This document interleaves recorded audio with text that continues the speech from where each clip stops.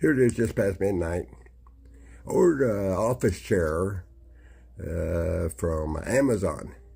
Well, UPS delivered it downstairs on the first floor. I'm on the third floor. I went down, I couldn't even hardly move it. I don't know how in the hell am I going to get it up here.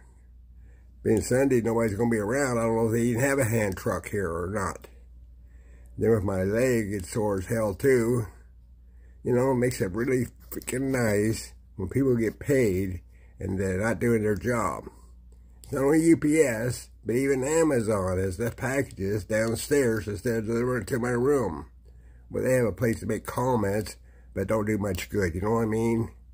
How about you? You ever had a bad experience with Amazon or UPS? Delivered in the wrong place? Yeah, they've delivered one of my packages down the hallway to a different room. One time I seen the Amazon person downstairs. I said, deliver my package? Oh yeah. I said, no you didn't. I can't find it. Yeah, and there's, you know, on the second floor. Ain't that just freaking nice?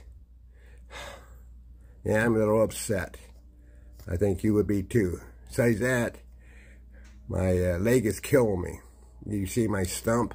Yeah, it's sore as hell. But it's a bad amputation. It's been a bad amputation since day one. Oh well, what are you going to do? Sit in a corner and cry about it? No.